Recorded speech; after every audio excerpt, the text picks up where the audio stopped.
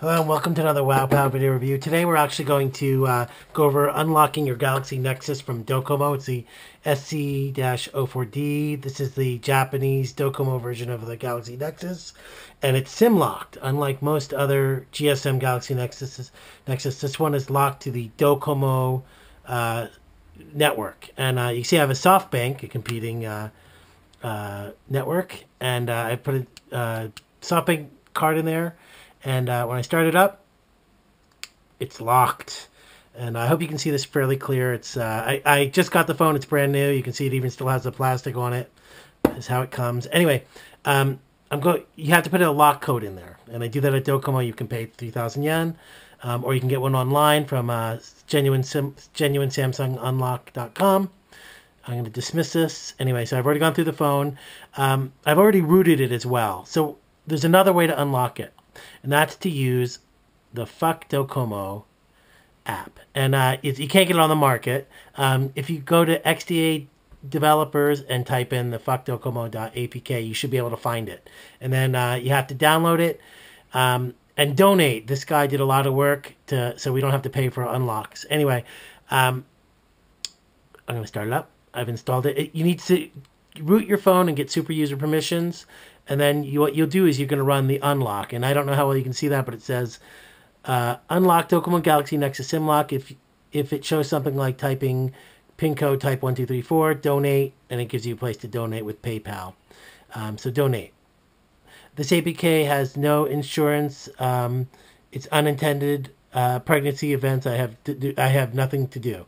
Okay, kind of funny. All right, so you have two versions, unlock and unlock forever. Unlock.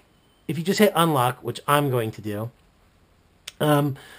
it will return back to the SIM lock if you flash another image on your phone, or if you do a factory update to a new version of flash to a new, or you get an over-the-air update. So then you just have to run the app again. The forever unlock won't do that. The forever unlock will stay unlocked. However, it changes your IMEI number to a generic one, and so you don't get the same.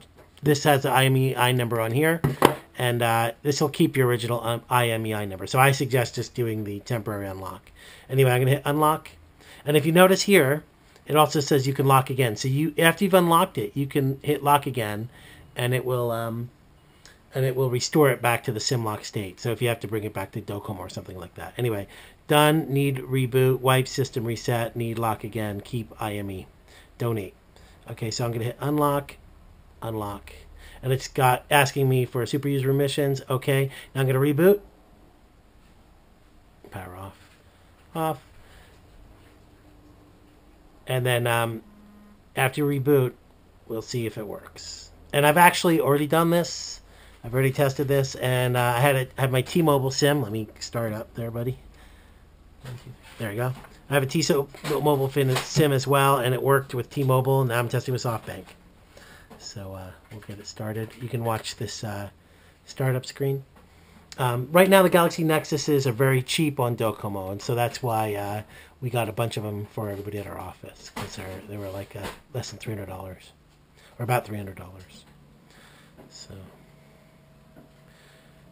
let's go. Oh, also, I flashed this to the 4.0.2 ROM. I just got it from the Google website. Okay, here we are. You notice that? There was no SIM. There's no SIM lock. So now it's working. And look I'm getting blue bars for the, don't know if you can see that, but I'm getting the blue bars, meaning that I can make a phone call. And then if I go and do an IMEI check, *#06, and yep, that's my original IME. I don't actually want you to see that, but there you go. The original IME is still there. And it's unlocked. So it works great. One thing I want to show you is, let me go run the Doggy File Explorer. It saves it. It makes a backup to your to the SD card storage. It's called unlock-backup.